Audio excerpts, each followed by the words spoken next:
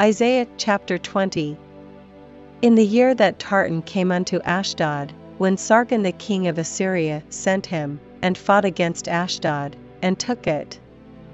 At the same time spake the Lord by Isaiah the son of Amoz, saying, Go and loose the sackcloth from off thy loins, and put off thy shoe from thy foot.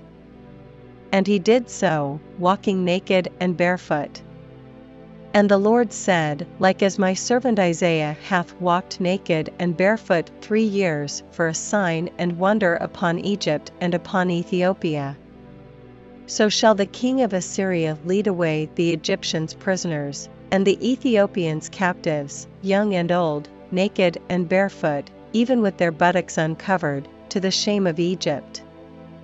And they shall be afraid and ashamed of Ethiopia their expectation, and of Egypt their glory.